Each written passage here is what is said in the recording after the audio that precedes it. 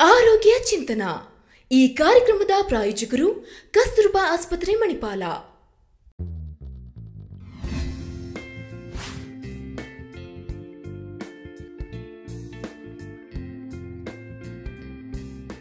ನಮಸ್ಕಾರ ವೀಕ್ಷಕರೇ, ಕಸ್ತೂರ್ಬಾ ಆಸ್ಪತ್ರೆ ಮಣಿಪಾಲ್ ಅರ್ಪಿಸುವ ಆರೋಗ್ಯ ಚಿಂತನಾ ಕಾರ್ಯಕ್ರಮಕ್ಕೆ ತಮಗೆಲ್ಲರಿಗೂ ಕೂಡ ಸ್ವಾಗತ. ಪ್ರತಿ ವಾರ ನಾವು ಆರೋಗ್ಯಕ್ಕೆ ಸಂಬಂಧಪಟ್ಟಂತೆ ಒಂದೊಂದು ವಿಚಾರಗಳ ಬಗ್ಗೆ ಮಾತನಾಡ್ತಾ ಇರ್ತೇವೆ. ಅದೇ ರೀತಿ ಇವತ್ತಿನ ಸಂಚಿಕೆಯಲ್ಲಿ ನಾವು ಹಾರ್ಟ್ ವಾಲ್ವ್ ರಿಪ್ಲೇಸ್ಮೆಂಟ್ ಇದರ ಬಗ್ಗೆ ಸಂಪೂರ್ಣವಾದ ಮಾಹಿತಿಯನ್ನ ಇವತ್ತಿನ ಕಾರ್ಯಕ್ರಮದಲ್ಲಿ ನೀಡ್ತಾ ಹೋಗ್ತೇವೆ. ಸೊ ಇದರ ಬಗ್ಗೆ ಇನ್ಫಾರ್ಮೇಶನ್ ಕೊಡ್ಲಿಕ್ಕೆ ನಮ್ಮ ಜೊತೆ ಇದ್ದಾರೆ ಡಾಕ್ಟರ್ ಗುರುಪ್ರಸಾದ್ ರೈಡಿ. ಇವರು ಹೃದಯ, ರಕ್ತನಾಳ ಮತ್ತು ಶ್ವಾಸಕೋಶ ಶಸ್ತ್ರಚಿಕಿತ್ಸಾ ವಿಭಾಗದಲ್ಲಿ ಅಸೋಸಿಯೇಟ್ ಪ್ರೊಫೆಸರ್ ಆಗಿ ವರ್ಕ್ ಮಾಡ್ತಾ ಇದ್ದಾರೆ. ಮೊದಲನಾಗಿ ಅವರನ್ನ ಕಾರ್ಯಕ್ರಮಕ್ಕೆ ಸ್ವಾಗತಿಸ್ತಾ ಇದ್ದೇನೆ. ಡಾಕ್ಟರ್, ಕಾರ್ಯಕ್ರಮಕ್ಕೆ ಸ್ವಾಗತ. ಹಾಗೆ ವೀಕ್ಷಕರೇ, ನಿಮಗೆ ಈ ವಿಷಯದಲ್ಲಿ ಏನೇ ಪ್ರಶ್ನೆಗಳಿದ್ರೂ ಕೂಡ ನಮಗೆ ಕರೆ ಮಾಡಬಹುದು. ನಿಮ್ಮ ಪ್ರಶ್ನೆಗಳಿಗೆ ಉತ್ತರವನ್ನ ಇವತ್ತಿನ ಕಾರ್ಯಕ್ರಮದಲ್ಲಿ ಡಾಕ್ಟರ್ ನೀಡ್ತಾ ಹೋಗ್ತಾರೆ. ಡಾಕ್ಟರ್, ಇವತ್ತು ಮುಖ್ಯವಾಗಿ ನಾವು ಹಾರ್ಟ್ ವಾಲ್ವ್ ರಿಪ್ಲೇಸ್ಮೆಂಟ್ ಇದರ ಬಗ್ಗೆ ನಾವು ಮಾತನಾಡ್ತಾ ಹೋಗ್ತೇವೆ. ಅದಕ್ಕಿಂತ ಮುಂಚೆ ಅಂದ್ರೆ ಇದರಲ್ಲಿ ಏನೆಲ್ಲ ತೊಂದರೆಗಳು ಕಾಣಿಸಿಕೊಳ್ತದೆ, ಏನೆಲ್ಲ ಸಿಂಪ್ಟಮ್ಸ್ ಬರ್ತದೆ, ಮತ್ತೆ ಏನು ಅದಕ್ಕೆ ಟ್ರೀಟ್ಮೆಂಟ್, ಸೊ ಇದರೆಲ್ಲ ಬಗ್ಗೆ ನಾವು ಡಿಸ್ಕಸ್ ಮಾಡ್ತಾ ಹೋಗೋಣ. ಅದಕ್ಕಿಂತ ಮುಂಚೆ ಈ ಹಾರ್ಟ್ ವಾಲ್ವ್ಸ್ ಅಂತ ಹೇಳಿದ್ರೆ ಏನು, ಮತ್ತೆ ಇದರ ಫಂಕ್ಷನ್ಸ್ ಏನೆಲ್ಲ ಇರ್ತದೆ ಅಂತ. ನಮ್ಮ ಶರೀರ, ಹಾರ್ಟ್ ಒಂದು ಮಸಲ್. ಈ ಮಸಲ್ ಯೂಶುವಲಿ ಪಂಪ್ ಮಾಡ್ತದೆ. ಇಡೀ ಶರೀರಕ್ಕೆ ಬೇಕಾದಂತ ರಕ್ತ ಸಂಚಾರ ಈ ಹಾರ್ಟ್ ಕೊಡ್ತದೆ. ಸೊ ಈ ಚಿತ್ರದಲ್ಲಿ ನೋಡ್ತಾ ಇದ್ದೀರಿ ನೀವು, ಅದರಲ್ಲಿ ನಮ್ಮ ಹಾರ್ಟಿನಲ್ಲಿ 4 ಚೇಂಬರ್ಗಳಿದೆ. 2 ಏಟ್ರಿಯಾ ಹಾಗೂ 2 ವೆಂಟ್ರಿಕಲ್ ಅಂತ. ಸೊ ರೈಟ್ ಆ್ಯಂಡ್ ಲೆಫ್ಟ್ ಏಟ್ರಿಯಮ್ ಇದೆ, ಕೆಳಗಡೆದು 2 ventricle, right and left ventricle ಅಂತ. ಸೊ ಈ ರೈಟ್ ಸೈಡ್ ಚೇಂಬರ್ ಅಲ್ಲಿ ಎಲ್ಲ ಡಿಆಕ್ಸಿನೇಟೆಡ್ ಬ್ಲಡ್, ಅಂದ್ರೆ ಶರೀರದಲ್ಲಿ ಇರುವಂತ ಡಿಆಕ್ಸಿನೇಷನ್ ಅಂದ್ರೆ ಆಕ್ಸಿಜನ್ ಯೂಸ್ ಮಾಡಿರುವಂತ ಇದು ರಕ್ತ ರೈಟ್ ಸೈಡ್ ಹಾರ್ಟಿಗೆ ಬರ್ತದೆ. ಸೊ ರೈಟ್ ಏಟ್ರಿಯಮ್ ಅಲ್ಲಿ ಫಸ್ಟ್ ರಕ್ತ ಬಂದು ಅಲ್ಲಿಂದ ಅದು ನೆಕ್ಸ್ಟ್ ಚೇಂಬರ್ಗೆ ಪಾಸ್ ಆಗ್ತದೆ. ಸೊ ರೈಟ್ ವೆಂಟ್ರಿಕಲ್ಗೆ ಹೋಗ್ತದೆ. ರೈಟ್ ವೆಂಟ್ರಿಕಲ್ ಇಂದ ಅದು ಪಲ್ಮನರಿ ಆರ್ಟರಿ ಅಂತ ಹೋಗಿ ಅಲ್ಲಿನಿಂದ ಲಂಗ್ಸ್ಗೆ ಹೋಗ್ತದೆ. ಲಂಗ್ಸ್ ಅಲ್ಲಿ ಅದು ಆಕ್ಸಿನೇಟ್ ಆಗಿ ತಿರ್ಗಾ ಲೆಫ್ಟ್ ಸೈಡ್ ಚೇಂಬರ್ಗೆ ಎಂಟರ್ ಆಗ್ತದೆ. ಸೊ ಲೆಫ್ಟ್ ಸೈಡಲ್ಲಿ ಲೆಫ್ಟ್ ಏಟ್ರಿಯಮ್ ಬರ್ತದೆ. ಲೆಫ್ಟ್ ಏಟ್ರಿಯಮ್ ಇಂದ ಲೆಫ್ಟ್ ವೆಂಟ್ರಿಕಲ್ಗೆ ಹೋಗ್ತದೆ. ಅಲ್ಲಿನಿಂದ ಅಗೇನ್ ಅದು ಪಂಪ್ ಆಗಿ ಅಯೋಟ ಮತ್ತೆ ಇಡೀ ಶರೀರಕ್ಕೆ ಹೋಗ್ತದೆ.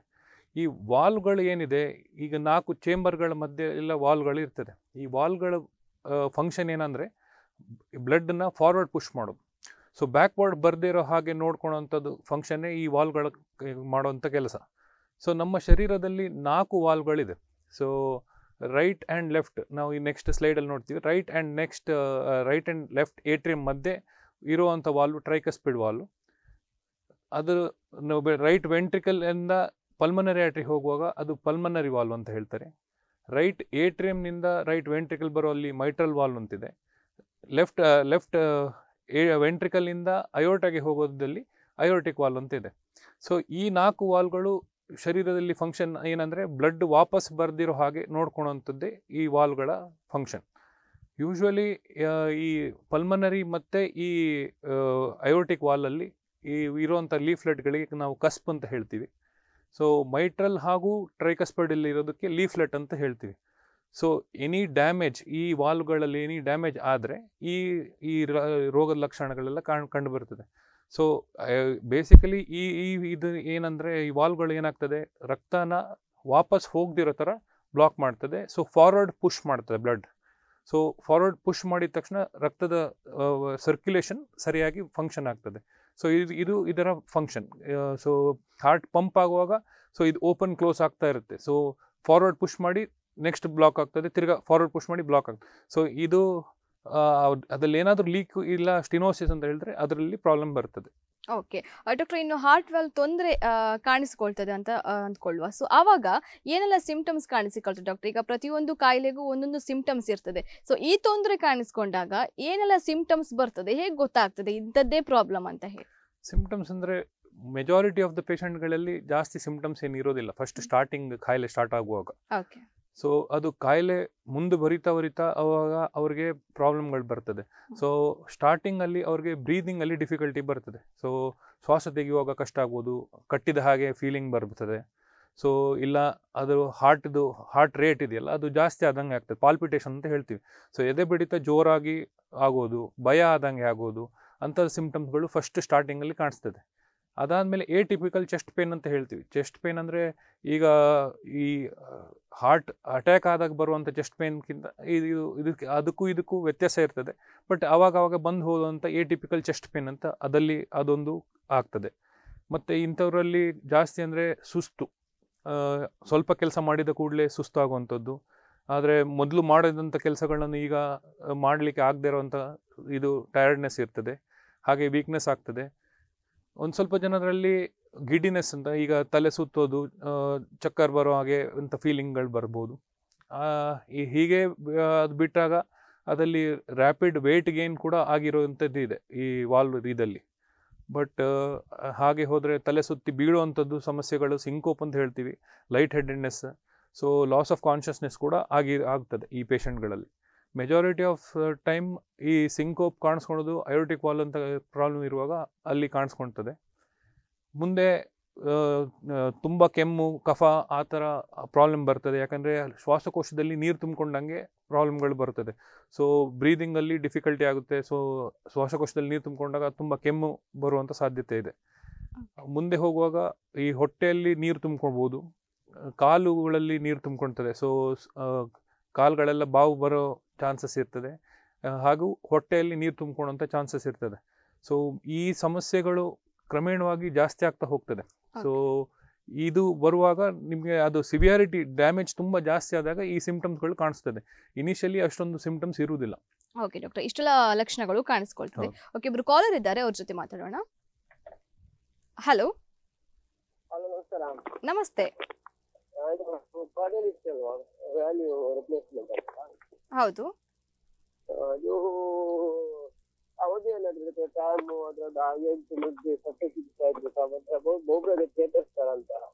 ಸ್ವಲ್ಪ ಜೋರಾಗಿ ಮಾತಾಡಿ, ನಿಮ್ಮ ವಾಯ್ಸ್ ಸರಿಯಾಗಿ ಕೇಳಿಸ್ತಾ ಇಲ್ಲ.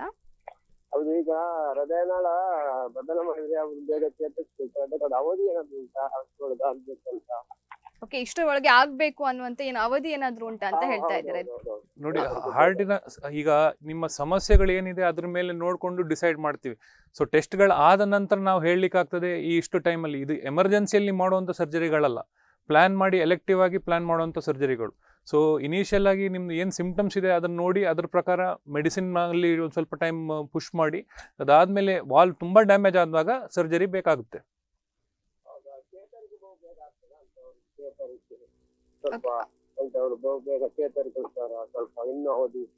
ಅಲ್ಲ, ಅದು ಡ್ಯೂರೇಷನ್ ಅದನ್ನು ಅದೇ ಹೇಳಿದ್ನಲ್ಲ, ವಾಲ್ ಹೇಗೆ ಡ್ಯಾಮೇಜ್ ಆಗ್ತದೆ ಅದ್ರ ಮೇಲೆ ಡಿಪೆಂಡ್ ಆಗ್ತದೆ. ಸೊ ವಾಲ್ ತುಂಬ ಡ್ಯಾಮೇಜ್ ಆಗಿದ್ರೆ ತುಂಬ ಟೈಮ್ ಕೊಡ್ಲಿಕ್ಕೆ ಆಗೋದಿಲ್ಲ. ಅದು ಆದಮೇಲೆ ಆಪರೇಷನ್ ಆದಮೇಲೆ ಅವರು ನಾರ್ಮಲ್ ಮೊದಲು ಹೇಗಿದ್ರು ಅದೇ ಥರ ಚೇತರಿಸ್ಕೊಳ್ತಾರೆ. ಮತ್ತೊಬ್ಬರಿಗೆ ಹಾಕುವಾಗ ಅವ್ರದ್ದು ಪ್ರಾಬ್ಲಮ್ ಇದೆ, ಇನ್ನೊಬ್ರಿಗೆ ಹಾಕ್ಲಿಕ್ಕೆ ಆಗ್ತದೆ ಇಲ್ಲಲ್ಲ. ರಿಪ್ಲೇಸ್ಮೆಂಟ್ ಆದ ನಂತರ ಏನಾದ್ರು ತೊಂದರೆ ಕಾಣಿಸಿಕೊಳ್ತದ ಅಂತ ಕೇಳ್ತಾ ಇದ್ದೀರಾ? ನೋಡಿ, ತುಂಬಾ ಟೈಮ್ ಆಗ್ತದೆ. ಇದು ಯೂಶುವಲಿ ಏನಾಗ್ತದೆ, ರೀಪ್ಲೇಸ್ಮೆಂಟ್ ಅಲ್ಲಿ ತುಂಬಾ ವೆರೈಟಿ ಇದೆ. ಸೊ ಏಜ್ ಪ್ರಕಾರ ಆ ಸರ್ಜರಿಗಳು ಕೂಡ ಮಾಡ್ತೀವಿ ಹಾಗೆ.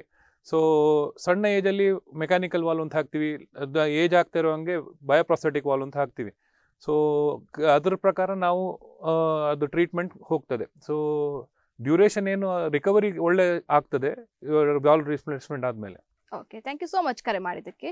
ಡಾಕ್ಟರ್, ಈಗ ಲಕ್ಷಣಗಳ ಬಗ್ಗೆ ನಾವು ತಿಳಿದುಕೊಂಡ್ವಿ, ಇನ್ನು ಇದಕ್ಕೆ ಕಾರಣ ಅದ್ರ ಬಗ್ಗೆ ಮಾತಾಡೋದಾದ್ರೆ ಏನು ಕಾರಣ ಇರ್ತದೆ ಡಾಕ್ಟರ್ ಈ ಸಮಸ್ಯೆ ಕಾಣಿಸ್ಕೊಳ್ಳಿಕ್ಕೆ? ಯೂಶುವಲಿ ಬೇಸಿಕ್ ಆಗಿ ನಾವು 5 ಕಾರಣಗಳು ಕೊಡ್ತೀವಿ. 5 ಕಾರಣ ಅಂದ್ರೆ ಏಜ್ ರಿಲೇಟೆಡ್ ಅಂತ. ಫಸ್ಟ್ ಏಜ್ ರಿಲೇಟೆಡ್ ಅಂದ್ರೆ ಏಜ್ ಆಗ್ತಾ ಇರೋ ಹಾಗೆ ವಾಲ್ ಮೇಲೆ ಕ್ಯಾಲ್ಸಿಯಂ ತುಂಬ್ಕೊಳ್ಳೋಂಥ ಚಾನ್ಸಸ್ ಜಾಸ್ತಿ. ಸೊ ಡಿಜನರೇಟ್ ಆಗಿ ಅದ್ರ ಮೇಲೆ ಕ್ಯಾಲ್ಸಿಯಂ ಎಲ್ಲ ತುಂಬ್ಕೊಳ್ಳೋದು. ಸೊ ವಾಲ್ ಗಟ್ಟಿ ಆಗಲಿಕ್ಕೆ ಸ್ಟಾರ್ಟ್ ಆಗ್ತದೆ. ಸೊ ಇದು ಕ್ರಮೇಣವಾಗಿ ಫಸ್ಟ್ ಕಾಸ್ ಅಂತ ಹೇಳ್ತೀವಿ. ಇನ್ನೊಂದು ಸೆಕೆಂಡ್ ಮೇಜರ್ ಕಾಸ್ ಅಂದರೆ ರುಮ್ಯಾಟಿಕ್ ಫೀವರ್ ಅಂತ. ರುಮ್ಯಾಟಿಕ್ ಫೀವರ್ ಅಂದರೆ ಗ್ರೂಪ್ ಎ ಸ್ಟ್ರೆಪ್ಟೋಕಾಕಸ್ ಅಂತ ಒಂದು ಬ್ಯಾಕ್ಟೀರಿಯಾದಿಂದ ಆಗುವಂಥ ಸಮಸ್ಯೆ. ಇದು ಥ್ರೋಟಲ್ಲಿ ಇನ್ಫೆಕ್ಷನ್ ಥರ ಸ್ಟಾರ್ಟ್ ಆಗ್ತದೆ. ಯೂಶುವಲಿ ಈ ಥ್ರೋಟ್ ಹೋಗಿ ಅದು ಒಂದು ಫೀವರ್ ಆಗಿ ಟರ್ನ್ ಆಗ್ತದೆ, ರುಮ್ಯಾಟಿಕ್ ಫೀವರ್ ಅಂತ ಹೇಳ್ತೀವಿ. ಈ ರುಮ್ಯಾಟಿಕ್ ಫೀವರ್ ನಂತರ ಅದು ಇದು ವಾಲ್, ನಮ್ಮ ಹಾರ್ಟಿನ ವಾಲ್ಗೆ ಹೋಗಿ ಅಲ್ಲಿಗೆ ಎಫೆಕ್ಟ್ ಆಗ್ತದೆ. ಸೊ ಅಲ್ಲಿನಿಂದ ಆ ರುಮ್ಯಾಟಿಕ್ ಹಾರ್ಟ್ ಡಿಸೀಸ್ ಅಂತ ಒಂದು ಕಾಯಿಲೆ ಬರ್ತದೆ. ಸೊ ಇದು ಕಾಮನೆಸ್ಟ್, ಇಂಡಿಯಾದಲ್ಲಿ ಮೋಸ್ಟ್ ಕಾಮನೆಸ್ಟ್ ಈ ರುಮ್ಯಾಟಿಕ್ ಹಾರ್ಟ್ ಡಿಸೀಸ್. ಅದು ಬಿಟ್ಟು ಇನ್ಫೆಕ್ಟಿವ್ ಎಂಡೋಕಾರ್ಡೈಟಿಸ್ ಅಂತ ಇನ್ನೊಂದು ಸಮಸ್ಯೆ ಇದೆ. ಅದಂದರೆ ಬ್ಲಡ್ಡಿನಲ್ಲಿ ಬರುವಂಥ ಕಾಯಿಲೆ. ಬ್ಲಡ್ಡಿನಲ್ಲಿ ಈಗ ಇನ್ಫೆಕ್ಷನ್ ಏನಾದರೂ ಇದ್ದರೆ ಅದು ಹಾರ್ಟ್ ವಾಲ್ಗೂ ಕೂಡ ರೀಚ್ ಆಗ್ತದೆ. ಸೊ ಅಲ್ಲಿ ಇನ್ಫೆಕ್ಷನ್ ಸ್ಟಾರ್ಟ್ ಆಗ್ತದೆ. ಸೊ ಅದರಿಂದ ಆಗುವಂಥ ಸಮಸ್ಯೆ ಅದು. ಸೊ ಇದು ಇನ್ಫೆಕ್ಟಿವ್ ಎಂಡೋಕಾರ್ಡೈಟಿಸ್. ಇನ್ನು ಮೇಜರ್ ಅಂದರೆ ನೆಕ್ಸ್ಟ್ ಬರುವಂಥದ್ದು ಹಾರ್ಟ್ ಅಟ್ಯಾಕ್ ಆಗಿ ಅಲ್ಲಿ ಒಂದು ಸೆಗ್ಮೆಂಟ್, ಹಾರ್ಟಿಂದ ಒಂದು ಸೆಗ್ಮೆಂಟ್ ಸರಿಯಾಗಿ ಕೆಲಸ ಮಾಡಲಿಲ್ಲ ಅಂದರೆ ಅದರಿಂದ ಆ ಜಾಗದಲ್ಲಿ ಇರುವಂಥ ವಾಲ್ಗಳಿಗೆ ಡ್ಯಾಮೇಜ್ ಆಗುವಂಥ ಸಮಸ್ಯೆಗಳು ಬರ್ತದೆ. ಸೊ ಹಾರ್ಟ್ ಅಟ್ಯಾಕಿಂದ ಕೂಡ ವಾಲಲ್ಲಿ ಪ್ರಾಬ್ಲಮ್ ಬರುವಂಥ ಸಾಧ್ಯತೆಗಳಿದೆ. ಮತ್ತೆ ಉಳಿದಿದ್ದು ಮೇಜರ್ ಅಂದರೆ ಬರ್ತ್ ಡಿಫೆಕ್ಟ್ ಅಂದರೆ ಹುಟ್ಟಿದಾಗಿಂದ ಬಂದಂಥ ಸಮಸ್ಯೆಗಳು. ಹುಟ್ಟಿದಾಗ ಈ ಮಕ್ಕಳಲ್ಲಿ ಈ ಬೈಕಸ್ಪಿಡ್ ಅಯೋಟಿಕ್ ವಾಲ್ ಅಂತ ಹೇಳ್ತೀವಿ. ಸೊ ಅಂಥವರು ದೊಡ್ಡವರಾಗ್ತಾ ವಾಲ್ಗಳಲ್ಲಿ ಡ್ಯಾಮೇಜ್ ಆಗುವಂಥ ಸಮಸ್ಯೆಗಳು ಬರ್ತದೆ. ಸೊ ಹುಟ್ಟಿನಿಂದ ಬರುವಂಥ ಸಮಸ್ಯೆಗಳು. ಅದು ಬಿಟ್ಟು ಈಗ ಹೈಪರ್ ಟೆನ್ಷನ್, ಇದು 5 ಮೇಜರ್ ಕಾಸಸ್ ಏನಿದೆ, ಇದು ಏನು ವಾಲ್ವ್ ಏನು ಪ್ರಾಬ್ಲಮ್ ಬರ್ತದೆ. ಅದು ಬಿಟ್ಟು ಆಟೋ ಇಮ್ಯೂನ್ ಡಿಸೀಸಸ್ ಅಂತ ಹೇಳ್ತೀವಿ. ಆಟೋ ಇಮ್ಯೂನಲ್ಲಿ ಲೂಪಸ್ ಅಂತ, ಅದರಿಂದ ಆಗುವಂಥ ಸಮಸ್ಯೆಗಳಿದೆ. ಹಾಗೆ ಹೈಪರ್ ಟೆನ್ಷನ್, ಯಾರಿಗೆ BP ಸಮಸ್ಯೆ ಇದೆ ಅವರಲ್ಲಿ ಕೂಡ ಈ ವಾಲ್ ಡಿಸೀಸ್ ಬರುವಂಥ ಸಮಸ್ಯೆಗಳು ಇದೆ. ಅದು ಬಿಟ್ಟು ಇದು ಸಿಫಿಲಿಸ್ ಅಂತ ಹೇಳ್ತೀವಿ, ಅದು ಅದಲ್ಲಿ ಕೂಡ ಕಾಣಿಸ್ಕೊಂಡಿದೆ. ಒಬ್ಬೊಬ್ಬರಲ್ಲಿ ಬರುವಂಥ ಸಾಧ್ಯತೆಗಳಿದೆ. ಈಗ ಅಯೋಟ ಅಂತ ನಾವೇನು ಹೇಳ್ತೀವಿ ಅದರಲ್ಲಿ ಡೈಲೇಟ್ ಆಗ್ತದೆ ಒಂದೊಂದ್ಸಲ. ಡೈಲೇಟ್ ಆದಾಗ ಅನ್ಯೂರಿಸಮ್ ಅಂತ ಹೇಳ್ತೀವಿ, ಅಯೋಟಿಕ್ ಅನ್ಯೂರಿಸಮ್. ಸೊ ಈ ಡೈಲೇಟ್ ಆದಾಗ ಆ ಅಯೋಟಿಕ್ ವಾಲ್ವ್ ಕೂಡ ಅದರ ಜೊತೆ ಡೈಲೇಟ್ ಆಗ್ತಾ ಹೋಗುತ್ತೆ. ಸೊ ರೂಟ್ ಜೊತೆ ಅಯೋಟ ಕೂಡ ಡೈಲೇಟ್ ಆಗ್ತಾ ಹೋಗುತ್ತೆ. ಸೊ ಆವಾಗ ವಾಲ್ವಲ್ಲಿ ಡಿಸ್ಫಂಕ್ಷನ್ ಸ್ಟಾರ್ಟ್ ಆಗ್ತದೆ. ಸೊ ಲೀಕ್ ಆಗಲಿಕ್ಕೆ ಸ್ಟಾರ್ಟ್ ಆಗ್ತದೆ. ನಾವು ನೆಕ್ಸ್ಟ್ ಸ್ಲೈಡಲ್ಲಿ ನೋಡ್ತೀವಿ. ಸೊ 2 ಟೈಪಿನ ಸಮಸ್ಯೆಗಳು ಬರ್ತದೆ. ಒಂದು ಸ್ಟಿನೋಸಿಸ್ ಅಂತ ಹೇಳ್ತೀವಿ, ಇನ್ನೊಂದು ರಿಗರ್ಜಿಟೇಷನ್ ಅಂತ. ಸ್ಟಿನೋಸಿಸ್ ಅಂದರೆ ವಾಲ್ವಲ್ಲಿ ಅದು ಟೈಟ್ ಆಗಿ ಹೋಗ್ತದೆ, ಅಲ್ಲಿ ಕ್ಯಾಲ್ಶಿಯಂ ತುಂಬ್ಕೊಳ್ತದೆ. ವಾಲ್ವ್ ಓಪನಿಂಗ್ ಯೂಶಲಿ ಏನಾಗ್ತದೆ, ವಾಲ್ವ್ ಹೀಗೆ ಓಪನ್ ಕ್ಲೋಸ್ ಆಗಬೇಕಲ್ಲ. ಸೊ ಅದು ವಾಲ್ವ್ ಟೈಟ್ ಆಗಿ ನಿಂತು ಬಿಡುತ್ತೆ ಒಂದು ಪೊಸಿಷನಲ್ಲಿ. ನಾವು ಸ್ಲೈಡಲ್ಲಿ ನೋಡಿದಾಗೆ ಈಗ ಒಂದು ವಾಲ್ವ್ನ ಒಂದು ಇದರಲ್ಲಿ ನಿಂತು ಬಿಡುತ್ತೆ. ಸೊ ಅಲ್ಲಿ ಫಾರ್ವರ್ಡ್ ಫ್ಲೋ ಹೋಗ್ಲಿಕ್ಕೆ ಆಗೋದಿಲ್ಲ. ಸೊ ಬಹಳ ಒಂದು ಅದು ನ್ಯಾರೋ ಆಗ್ತದೆ, ನಮ್ಮ ವಾಲ್ವ್ ನ್ಯಾರೋ ಆಗಿ ಅದರಲ್ಲಿ ಜಸ್ಟ್ ಒಂದು ಸಣ್ಣ ಅಂಶದಲ್ಲಿ ಮಾತ್ರ ಬ್ಲಡ್ ಹೋಗ್ಲಿಕ್ಕೆ ಜಾಗ ಸಿಗ್ತದೆ. ಸೊ ವಾಲ್ವ್ ಓಪನ್ ಆಗದೆ ಇರೋಂಥ. ಇನ್ನೊಂದು ಬರೋದು ರಿಗರ್ಜಿಟೇಷನ್ ಅಂತ. ರಿಗರ್ಜಿಟೇಷನ್ ಆದಾಗ ವಾಲಲ್ಲಿ ಲೀಕ್ ಆಗ್ಲಿಕ್ಕೆ ಸ್ಟಾರ್ಟ್ ಆಗ್ತದೆ. ಸೊ ವಾಲ್ವ್ ಸರಿಯಾಗಿ ಕ್ಲೋಸ್ ಆಗೋದಿಲ್ಲ. So majority of the blood ವಾಪಸ್ ಬರ್ತದೆ ಲೀಕ್ ಆಗದಲ್ಲಿ. ಅದಲ್ಲಿ ಇದೇ ಸಮಸ್ಯೆ ಅಂದರೆ ಇದು 2 ಮೇಜರ್ ಸಮಸ್ಯೆಗಳು. ಮೋಸ್ಟ್ ಕಾಮನ್ ಇಂಡಿಯಾದಲ್ಲಿ ಆಗುವಂಥ ಇದು 4 ವಾಲ್ಗಳಲ್ಲಿ ಮೋಸ್ಟ್ ಕಾಮನ್ ಅಯೋಟಿಕ್ ಮತ್ತು ಮೈಟ್ರಲ್. 95% ಇಲ್ಲಿ ಇಂಡಿಯಾದಲ್ಲಿ ಆಗುವಂಥ ಸಮಸ್ಯೆಗಳು ಈ 2 ವಾಲ್ಗಳಲ್ಲಿ ಬರ್ತದೆ. ಬಾಕಿ ಉಳಿದಿದ್ದ 2 ವಾಲ್ ಅಷ್ಟು ಕಾಮನ್ ಆಗಿ ಬರೋದಿಲ್ಲ. ಬಟ್ ಮೈಟ್ರಲ್ ಮತ್ತು ಅಯೋಟಿಕಲ್ಲಿ ಕಾಮನೆಸ್ಟ್ ಆಗಿ ಇದು ಕಾಣಿಸ್ಕೊಳ್ತದೆ. ಓಕೆ ಡಾಕ್ಟರ್, ಇದು ಹೆರಿಡಿಟಿಯಿಂದ ಬರ್ತದ ಅನ್ನುವಂಥದ್ದು? ಹೆರಿಡಿಟ್ರಿಯಿಂದ ಬರುವಂಥ ಕಾಯಿಲೆ ಅಲ್ಲ ಇದು. ಇದು ವಾಲ್ವಲ್ಲಿ ಪ್ರಾಬ್ಲಮ್ ಅಂದರೆ ಹುಟ್ಟಿದಾಗಿಂದ ಬರುವಂಥ ಚಾನ್ಸಸ್ ಇದೆ. ಡೆವಲಪ್ಮೆಂಟ್ ಅಲ್ಲಿಂದ ಬರ್ಬೋದು. ಹೆರಿಡಿಟ್ರಿಯಾಗಿ ಏನು ಆ ಥರ ಬರುವಂಥ ಸಮಸ್ಯೆಗಳು ಏನಿದೆ ಆ ಥರ ಕಾಣಿಸೋದಿಲ್ಲ. ಓಕೆ ಡಾಕ್ಟರ್, ಈಗ ಸಿಂಪ್ಟಮ್ಸ್ ಕಾಣಿಸ್ಕೊಂಡಾಗ ಅವ್ರು ಯಾವಾಗ ಡಾಕ್ಟರ್ನ ಭೇಟಿ ಆಗಬೇಕಾಗ್ತದೆ ಮತ್ತೆ ಅಲ್ಲಿ ಏನಾದ್ರು ಟೆಸ್ಟ್ ಮಾಡಬೇಕು ಅವರು? ಸೊ ಯೂಶ್ವಲಿ ಈ ಪೇಷಂಟ್ಗಳು ಸಿಂಪ್ಟಮ್ಸ್ ಅಂದರೆ ಫಸ್ಟ್ ಸ್ಟಾರ್ಟಿಂಗಲ್ಲಿ ಏನು ಅಂತ ಸಿಂಪ್ಟಮ್ಗಳು ಕಾಣಬರೋದಿಲ್ಲ, ನಾರ್ಮಲ್ ಆಗಿ ಇರ್ತದೆ. ಈಗ ನಾವು ಈ ಡಿಸೀಸ್ನ ಮೈಲ್ಡ್, ಮಾಡ್ರೇಟ್, ಸಿವಿಯರ್ ಹಾಗೆ ಕ್ಲಾಸಿಫೈ ಮಾಡ್ಬೋದು. ಸೊ ಈಗ ಮೈಲ್ಡ್ ಮಾಡ್ರೇಟ್ ಇರೋ ಸಿಂಪ್ಟಮ್ಸ್ ಅಷ್ಟೊಂದು ಇರುವುದಿಲ್ಲ. ನಾನು ಮೊದಲೇ ಹೇಳಿದಾಗೆ ಈ ಶಾರ್ಟ್ನೆಸ್ ಆಫ್ ಬ್ರೆತ್ ಇಲ್ಲ ಈಗ ಗಿಡ್ಡಿನೆಸ್, ಫಾಲ್ ಆಗ್ತಾರೆ, ಅದು ಇರೋದಿಲ್ಲ. ಕ್ರಮೇಣವಾಗಿ ಈ ವಾಲ್ವ್ ಹೇಗೆ ಡ್ಯಾಮೇಜ್ ಆಗ್ತದೆ ಅದರ ಮೇಲೆ ಈ ಕಾಯಿಲೆ ಪ್ರೋಗ್ರೆಸ್ ಆಗ್ತಾ ಹೋಗ್ತದೆ. ಸೊ ಯಾರಿಗೆ ತುಂಬ ಡ್ಯಾಮೇಜ್ ಆಗ್ತದೆ ಅವರಿಗೆ ಸಿಂಪ್ಟಮ್ಸ್ ಕಾಣಲಿಕ್ಕೆ ಸ್ಟಾರ್ಟ್ ಆಗ್ತದೆ. ಆ ಸಿಂಪ್ಟಮ್ ಕಾಣಲಿಕ್ಕೆ ಸ್ಟಾರ್ಟ್ ಆದಾಗ ಅವರು ಬಂದು ಡಾಕ್ಟರ್ನ ಕಾಣಬೇಕಾಗ್ತದೆ. ಡಿಲೇ ಮಾಡಿದಷ್ಟು ಹಾರ್ಟ್ ಫೇಲ್ಯೂರ್ಗೆ ಹೋಗ್ಬೋದು, ಇಲ್ಲ ಲಂಗ್ಸಲ್ಲಿ ನೀರು ತುಂಬ್ಕೊಳ್ಬೋದು. ಸೊ ಅಂಥ ಸಮಸ್ಯೆಗಳು ಕಾಣ್ಬರ್ತದೆ. ಸೊ ಫಸ್ಟ್ ಅವರು ಹಾಸ್ಪಿಟಲ್ಗೆ ಬಂದಾಗ ಒಂದು ಡಾಕ್ಟರ್ ಮೀಟ್ ಆದಾಗ ನಾವು ಒಂದು ಪರೀಕ್ಷೆ ಮಾಡಿ ನೋಡುವಾಗ ಹಾರ್ಟಲ್ಲಿ ಮರ್ಮರ್ ಅಂತ ಕಾಣಿಸ್ಬರ್ತದೆ. ಸೊ ಆಸ್ಕಲ್ಟೇಟ್ ಮಾಡುವಾಗ ನಮಗೆ ಮರ್ಮರ್ ಕೇಳಿಸುತ್ತೆ. ಕೇಳಿದ ಕೂಡಲೇ ನಾವು ಅದನ್ನು ಇವ್ಯಾಲ್ಯೂಯೇಟ್ ಮಾಡಲಿಕ್ಕೆ ಸ್ಟಾರ್ಟ್ ಮಾಡ್ತೀವಿ. ಇವ್ಯಾಲ್ಯೂಯೇಟ್ ಮಾಡುವಾಗ ಫಸ್ಟ್ ECG ಮಾಡಿಸ್ತೀವಿ. ಅದರಲ್ಲಿ ನಾವು ಹಾರ್ಟ್ ರೇಟಲ್ಲೇ ವೇರಿಯೇಷನ್ ಇದೆಯಾ ಅದು ಇದು ನೋಡ್ಬೋದು. ಅದು ನೋಡಿದ ನಂತರ ನೆಕ್ಸ್ಟ್ ಬರೋದು ಮೇನ್ ಇಂಪಾರ್ಟೆಂಟ್ ಅಂದರೆ ಇಕೋ ಕಾರ್ಡಿಯೋಗ್ರಾಮ್ ಅಂತ. ಅದು ಸ್ಲೈಡಲ್ಲಿದೆ, ಅದು ತೋರಿಸ್ತೀನಿ. ಸೊ ಇಕೋ ಕಾರ್ಡಿಯೋಗ್ರಾಮ್ ಅಂತ ಇನ್ನೊಂದು ನೆಕ್ಸ್ಟ್ ಪರೀಕ್ಷೆ ಅದು. ಸೊ ಅದು ಮಾಡ್ತೀವಿ. ಅದರ ನಂತರ ಆಂಜಿಯೋಗ್ರಾಮ್ ಮಾಡ್ಬೋದು. ಇದು ನೋಡಿ, ಇದರಲ್ಲಿ 2 ಥರ ಇಕೋ ಕಾರ್ಡಿಯೋಗ್ರಾಮ್ ಇದೆ. ಒಂದು ಟ್ರಾನ್ಸ್ಥೊರಾಸಿಕ್ ಅಂತ. ಟ್ರಾನ್ಸ್ಥೊರಾಸಿಕ್ ಅಂದರೆ ಎದೆಯ ಮೇಲ್ಗಡೆ ಭಾಗದಲ್ಲಿ ಜಸ್ಟ್ ಒಂದು ಪ್ರೋಬ್ ಇಟ್ಟು ನೋಡಿ ಅದರಲ್ಲಿ ಹಾರ್ಟಿನ ವಾಲ್ಗಳ ಬಗ್ಗೆ ತಿಳುವಳಿಕೆ ಇದು ಬರ್ತದೆ. ಇನ್ನೊಂದು ಟೈಪ್ ಬರೋದು ಟ್ರಾನ್ಸ್ ಇಸೋಫೇಜಲ್ ಅಂತ. ಬಾಯಿನ ಥ್ರೂ ಹೋಗಿ ಹಾರ್ಟಿನ ಹಿಂದುಗಡೆ ಹೋಗಿ ವಾಲ್ಗಳನ್ನ ನೋಡ್ಬೋದು. ಸೊ ಈ ಅಂದರೆ ಟ್ರಾನ್ಸ್ ಇಸೋಫೇಜಿಯಲ್ ಅಲ್ಲಿ ನಿಮಗೆ ಭಾಳ ಒಳ್ಳೆ ಇಮೇಜಸ್ ಸಿಗ್ತದೆ. ಸೊ ಯಾಕಂದರೆ ಅದು ಹಾರ್ಟಿನ ಕ್ಲೋಸ್ ಹೋಗಿ ಸಿಗ್ತದೆ ಇಮೇಜಸ್. ಸೊ ಅದರಿಂದ ಎಲ್ಲ ಕರೆಕ್ಟಾಗಿ ಗೊತ್ತಾಗ್ತದೆ. ಇದರಲ್ಲೂ ಟ್ರಾನ್ಸ್ ಥೊರಾಸಿಕಲ್ಲೂ ಕಾಮನೆಸ್ಟ್ ಆಗಿ ಒ ಪಿ ಡಿ ಬಂದ ಪೇಷಂಟ್ಗಳಿಗೆ ಟ್ರಾನ್ಸ್ ಥೊರಾಸಿಕ್ ಅಂತ ಮಾಡ್ತಾರೆ. ಸೊ ಈ ಟ್ರಾನ್ಸ್ ಥೊರಾಸಿಕಲ್ಲಿ ನಿಮಗೆ ವಾಲ್ವ್ ಹೇಗಿದೆ, ವಾಲ್ವ್ ಎಷ್ಟು ಡ್ಯಾಮೇಜ್ ಆಗಿದೆ, ಯಾವ ವಾಲ್ ಡ್ಯಾಮೇಜ್ ಆಗಿದೆ, ಹಾರ್ಟಿನ ಪಂಪಿಂಗ್ ಹೇಗಿದೆ, ಇದಂತ ಎಲ್ಲ ಇನ್ಫಾರ್ಮೇಷನ್ ಸಿಗ್ತದೆ. ಸೊ ಇದು ಐದರ್ ಸ್ಟಿನೋಸಿಸ್ ಆಗಿದೆಯಾ ಇಲ್ಲ ರಿಗರ್ಜಿಟೇಷನ್ ಇದೆಯಾ ಅಂತ ನಮಗೆ ತಿಳಿದು ಬರೋದು ಈ ಇಕೋ ಕಾರ್ಡಿಯೋಗ್ರಾಮ್ ಮಾಡೋದು. ಇದು ಟ್ರಾನ್ಸ್ ಥೊರಾಸಿಕ್ ಇಕೋಲಿ ಗೊತ್ತಾಗ್ತದೆ. ಟ್ರಾನ್ಸ್ ಇಸೋಫೇಜಿಯಲ್ ಅಂದರೆ ನಾವು ಸರ್ಜರಿ ಮಾಡಲಿಕ್ಕೆ ಹೋದಾಗ ಅದು ಸಿವಿಯಾರಿಟಿ ನೋಡಲಿಕ್ಕೆ ನಾವು ಟ್ರಾನ್ಸ್ ಇಸೋಫೇಜಿಯಲ್ ಮಾಡ್ತೀವಿ. ಸೊ ವಾಲ್ವಲ್ಲಿ ಹೇಗೆ ಇದೆ, ರಿಪೇರ್ ಮಾಡ್ಲಿಕ್ಕೆ ಆಗ್ತದಾ ಇಲ್ಲ ರೀಪ್ಲೇಸ್ ಮಾಡಬೇಕಾ, ಅದನ್ನೆಲ್ಲ ಇನ್ಫಾರ್ಮೇಷನ್ ಬೇಕಂದಾಗ ನಾವು ಈ ಟ್ರಾನ್ಸ್ ಇಸೋಫೇಜಿಯಲ್ ಅದು ಬಾಯಿಯಿಂದ ಟ್ಯೂಬ್ ಹಾಕಿ, ಸೊ ಎಂಡೋಸ್ಕೋಪಿಕ್ ಅದು ಇಸೋಫೇಗಸ್ ಒಳಗೆ ಹೋಗಿ ಹಾರ್ಟಿನ ಹಿಂದ್ಗಡೆಯಿಂದ ಇಮೇಜ್ ಕೊಡ್ತದೆ. ಸೊ ಅದು ಕೊಟ್ಟಾಗ ನಮಗೆ ಕರೆಕ್ಟಾಗಿ ಅದು 3D ಇಮೇಜ್ ಕೂಡ ಸಿಗ್ತದೆ ಅದರಲ್ಲಿ. ಸೊ ವಾಲ್ ರಿಪೇರ್ ಆಗ್ತದೆ ಇಲ್ವ ಅಂತ ಅದಲ್ಲಿ ಈಸಿಯಾಗಿ ಗೊತ್ತಾಗ್ತದೆ. ಸೊ ಇದು ಒಂದು ಸ್ವಲ್ಪ ಸೆಡೇಷನಲ್ಲಿ ಮಾಡಬೇಕಾಗ್ತದೆ ಟ್ರಾನ್ಸ್ ಇಸೋಫೇಜಿಯಲ್. ಸೊ ಇಲ್ಲ ಟ್ರಾನ್ಸ್ ಥೊರಾಸಿಕ್ ಮೋಸ್ಟ್ ಕಾಮನ್ ಆಗಿ ಒ ಪಿ ಡಿ ಪ್ರೊಸೀಜರ್, ಅದು ಏನು ನಾನ್ ಇನ್ವೆಸಿವ್ ಅದು. ಓಕೆ, ಹಾಗೆ ಡಾಕ್ಟರ್, ಇನ್ನು ಈ ವಾಲ್ವ್ ಡ್ಯಾಮೇಜ್ ಆಗಲಿಕ್ಕೆ ಒಂದು ಎಷ್ಟು ಟೈಮ್ ತಗೊಳ್ತದೆ ಅಂತ ಡಾಕ್ಟರ್? ಅಂದ್ರೆ ಸ್ಟಾರ್ಟಿಂಗ್ ನೀವು ಸಿಂಪ್ಟಮ್ಸ್ ಗೊತ್ತಾಗೋದಿಲ್ಲ ಅಂತಲ್ಲಿ ಹೇಳಿದ್ರಿ, ಸೊ ಮತ್ತೆ ಗೊತ್ತಾಗ್ತದೆ ಅಂತ. ಸೊ ಎಷ್ಟು ಟೈಮ್ ತಗೊಳ್ತದೆ ಡ್ಯಾಮೇಜ್ ಆಗಲಿಕ್ಕೆ? ಟೈಮ್ ತಗೊಳ್ಳೋದಂದ್ರೆ ಡ್ಯೂರೇಷನ್ ಡಿಪೆಂಡ್ಸ್ ಆನ್ ಅದು ಸಿವಿಯಾರಿಟಿ ಆಫ್ ದ ವಾಲ್. ಅದು ಈಗ ವಾಲ್ವ್ ಎಷ್ಟು ಡ್ಯಾಮೇಜ್ ಆಗಿದೆ ಅದ್ರ ಮೇಲೆ ಡ್ಯೂರೇಷನ್ ನಾವು ಹೇಳ್ಬೋದು. ಈಗ ನಾವು ಇಕೋದಲ್ಲಿ ನಾವು ನೋಡ್ತೀವಿ, ಇದು ಮೈಲ್ಡ್ ಆಗಿದ್ರೆ ಸ್ವಲ್ಪ ಟೈಮ್ ಹಾಗೆ ಪುಷ್ ಮಾಡ್ಬೋದು. ಸ್ವಲ್ಪ ಏನಾದರೂ ಲೈಫ್ ಸ್ಟೈಲ್ ಚೇಂಜಸ್ ಮಾಡಿ ಸ್ವಲ್ಪ ಟೈಮ್ ಅದನ್ನ ಪುಷ್ ಮಾಡಲಿಕ್ಕೆ ನೋಡ್ತೀವಿ. ಸೊ ಮೈಲ್ಡ್ ಟು ಮಾಡ್ರೇಟ್ ಅದು ಕೂಡ ಮೆಡಿಸಿನ್ಸಲ್ಲಿ ಟ್ರೀಟ್ ಮಾಡಿ ಸ್ವಲ್ಪ ಟೈಮಲ್ಲಿ ಇದು ಮಾಡಲಿಕ್ಕೆ ನೋಡ್ಬೋದು. ಬಟ್ ಸಿವಿಯರ್ ಆದಾಗ it will go for surgery. So severity ನೋಡಲಿಕ್ಕೆ ನಾವು ಮೋಸ್ಟ್ ಕಾಮನ್ ನಾವು ಇಕೋ ಪರೀಕ್ಷೆ ಮಾಡ್ತೀವಿ. ಇಕೋ ಪರೀಕ್ಷೆ ಇಸ್ ಅ ಗೋಲ್ಡ್ ಸ್ಟ್ಯಾಂಡರ್ಡ್. ಇದರಲ್ಲಿ ಏನು ಇದು ಬರ್ತದೆ ಅದರ ಮೇಲೆ ನಾವು ಟ್ರೀಟ್ಮೆಂಟ್ ಹೇಗೆ ಪ್ರೋಗ್ರೆಸ್ ಆಗ್ತದೆ ಅಂತ ಡಿಸೈಡ್ ಮಾಡ್ತೀವಿ. ನೆಕ್ಸ್ಟ್ ಇಂಪಾರ್ಟೆಂಟ್ ಟೆಸ್ಟ್ ಈ ಇಕೋ ಅಕಸ್ಮಾತ್ ಇಕೋದಲ್ಲಿ ಈಗ ವಾಲ್ ಸಿವಿಯರ್ ಆಗಿ ಡ್ಯಾಮೇಜ್ ಆಗಿದೆ ಅಂದರೆ ನೆಕ್ಸ್ಟ್ ನಾವು ಆಂಜಿಯೋಗ್ರಾಮ್ ಮಾಡಲಿಕ್ಕೆ ಹೇಳ್ತೀವಿ. ಆಂಜಿಯೋಗ್ರಾಮ್ ಮಾಡೋದು ಯಾಕೆಂದರೆ ಈಗ ಹಾರ್ಟ್ ಅಟ್ಯಾಕ್ ಆಗಿ ಈಗ ವಾಲ್ ಡ್ಯಾಮೇಜ್ ಆಗಿದೆ ಅಂತ ಕಂಡುಹಿಡಿಯುತ್ತದೆ. ಅದಕ್ಕೆ ನಾವು ನೋಡ್ಬೋದು ಆಂಜಿಯೋಗ್ರಾಮ್ ಮಾಡಿ. ಆಂಜಿಯೋಗ್ರಾಮಲ್ಲಿ ಅಕಸ್ಮಾತ್ ಏನೋ ಬ್ಲಾಕ್ ಇದ್ದರೆ ಅದೇ ಟೈಮಲ್ಲಿ ವಾಲ್ ರೀಪ್ಲೇಸ್ಮೆಂಟ್ ಮಾಡೋ ಟೈಮಲ್ಲಿ ಬೈಪಾಸ್ ಕೂಡ ಮಾಡ್ಬೋದು. ಸೊ ಅದೊಂದು ಅಡ್ವಾಂಟೇಜ್. ಸೊ ಎಲ್ಲ ಪರೀಕ್ಷೆ ನಂತರ ಒಂದು ಆಂಜಿಯೋಗ್ರಾಮ್ ಮಾಡ್ತೀವಿ. ಯೂಶಲಿ 40 years ನಂತರ ಇರೋರು ಅಂದರೆ ಏಜ್ ಆಗಿರೋರಿಗೆ ನಾವು ಯೂಶಲಿ ಆಂಜಿಯೋಗ್ರಾಮ್ ಮಾಡ್ತೀವಿ. 40 years ಕೆಳಗಡೆನವ್ರಿಗೆ ಆಂಜಿಯೋಗ್ರಾಮ್ ಮಾಡೋದಿಲ್ಲ. ಸೊ 40 ಏಜ್ ಆದವ್ರಿಗೆ ಆಂಜಿಯೋಗ್ರಾಮ್ ಪರೀಕ್ಷೆ ಬೇಕೇ ಬೇಕಾಗ್ತದೆ ಸರ್ಜರಿಗಿಂತ ಮುಂಚೆ. ಓಕೆ ಡಾಕ್ಟರ್, ಈಗ ಸಪೋಸ್ ಡಾಕ್ಟರ್ ಹತ್ರ ಹೋಗೋದು ಲೇಟ್ ಆದ್ರೆ ಏನು ಅವರಿಗೆ ಪ್ರಾಬ್ಲಮ್ ಆಗ್ತದೆ ಡಾಕ್ಟರ್ ಹೆಲ್ತ್ಗೆ? ಅದೇ ಯೂಶಲಿ ಈ ಸಿಂಪ್ಟಮ್ಸ್ ಈಗ ಸಿವಿಯಾರಿಟಿ ಜಾಸ್ತಿ ಆಗಿದೆ ಅನ್ಕೊಳ್ಳಿ. ಈಗ ಒಂದು ವಾಲಲ್ಲಿ ತುಂಬ ಡ್ಯಾಮೇಜ್ ಆಗಿದೆ. ಸೊ ಹಾಗೆ ಬಿಟ್ಟರೆ ಹಾರ್ಟಿನ ಪಂಪಿಂಗ್ ವೀಕ್ ಆಗಲಿಕ್ಕೆ ಸ್ಟಾರ್ಟ್ ಆಗ್ತದೆ. ಸೊ ಹಾರ್ಟ್ ಫೇಲ್ಯೂರ್ ಅಂತ ಹೇಳ್ತೀವಿ. ಸೊ ಸಿವಿಯರ್ಲಿ ಡ್ಯಾಮೇಜ್ ಆದರೆ ಆಮೇಲೆ ಏನು ಟ್ರೀಟ್ಮೆಂಟ್ ಮಾಡಿದ್ರೂ ಅದ್ರ ಅಷ್ಟು ಎಫೆಕ್ಟ್ ಆಗೋದಿಲ್ಲ. Earlier the better. So early detect ಮಾಡಿ ಅರ್ಲಿ ಟ್ರೀಟ್ಮೆಂಟ್ ತೊಗೊಂಡಷ್ಟು ಒಳ್ಳೆಯದು. ಸೊ ಲಂಗ್ಸ್ಗೂ ನೀರು ತುಂಬುವುದಿಲ್ಲ. ಸೊ ಕೈಯಲ್ಲಿ ನೀರು ತುಂಬುವಂಥ ಸಮಸ್ಯೆಗಳು ಬಂದಾಗ ಸೊ ಅದು ಲಿಮಿಟ್ ಆಗಿದೆ. ಸೊ ಆ ಟೈಮಲ್ಲಿ ಟ್ರೀಟ್ಮೆಂಟ್ ಇಮಿಡಿಯೇಟಾಗಿ ತೊಗೊಳೋದು ಒಳ್ಳೆಯದು.